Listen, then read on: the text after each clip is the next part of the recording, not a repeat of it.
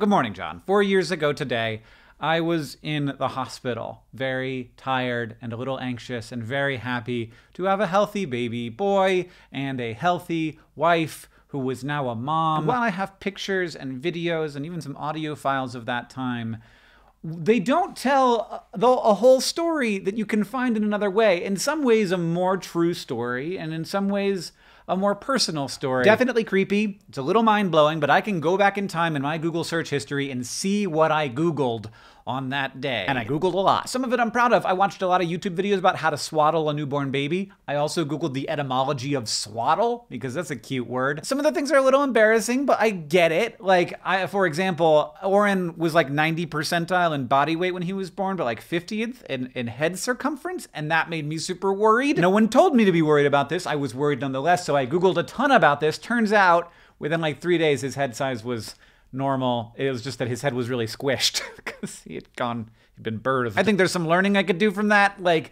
the things that I am most worried about when they are most new and I have the least data are often the things least worth worrying about. And then there are some things that I'm like, oh, I have no idea why I Googled gay culture otter. Because apparently I needed to know about that, like right then when my son was less than a day old. I guess the minutes go by and you get bored. Like everybody else is sleeping and you're wondering about things. But there's also a ton of stuff that I do not really know how to feel about. Because the context here, of course, is that my son was born in the days leading up to the 2016 election, a thing I was very worried about. And so there's lots of stuff about Donald Trump. There's also stuff about Huma Abedin's laptop. Do you remember this? Because, like, I don't. There was something about Hillary Clinton's assistant's laptop, and it felt like a very big story. But as with Oren's head size, it was something that we had very little data on, so the story really wasn't the thing. It was our anxiety about it.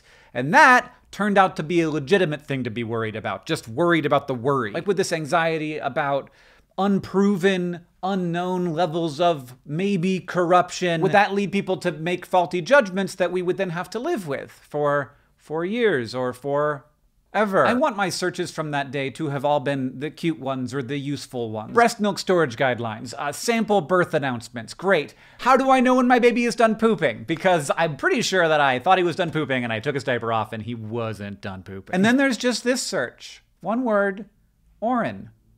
Catherine's granddad's name. We had not yet named him that, and so I was searching baby names. And I guess Get Out Me Carvine is also fine, but I don't want to have been thinking about Donald Trump on that day, but I was. And maybe I shouldn't have been, but maybe I should have been. I didn't know how to be a perfect dad when I'd been doing it for a day. I don't even know how to be a good human, and I've been doing it for 40 years. I don't always know how to engage with a world that has changed so much over the last 4 years of my child's life. I do know that it's better for having him in it, and I think it's better for having my worry in it. Worry for his health and happiness, worry for the health and happiness of the rest of us too. I think I looked up these Google searches because I don't really know how to handle this moment. For me, this is gonna be a rough weekend. It might be a rough few weeks, but also I know that none of this is going away. I'm very worried about this election, but it's not going to be the end of the pandemic. It's not going to be the end of injustice and inequality. It's not going to be the end of conspiracy theory. It's not going to be the end of hyperpartisanship. And it's not going to be the end of the fear and the anxiety and the anger that a lot of people experience, whether justified or not. But